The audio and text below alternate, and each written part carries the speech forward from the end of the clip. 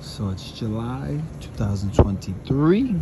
I'm in Montreal, Canada. Whenever I come here for training camp, I always come to the legendary, famous, it's been here for years. It used to be open 24 hours. Now it's, they close at 3, 4 in the morning. Paulo and Suzanne's. You go inside, you order inside. And you come out to the window, you get your food, you can eat outside, you can eat inside. Busy, busy summer spot. Chicken sandwiches, hot dogs, hamburgers, spaghetti.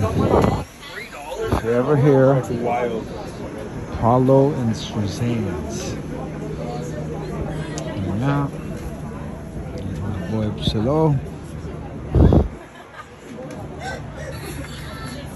Food is ready. Paulo is in the house. Famous spot, Paulo and Suzanne. This has become a tradition. Here we go. If you're ever in Montreal, what street is this on? We're on Gwen Boulevard. Gwen? Yeah, Gwen. Gwen Boulevard. Just look this up. Paulo and Suzanne.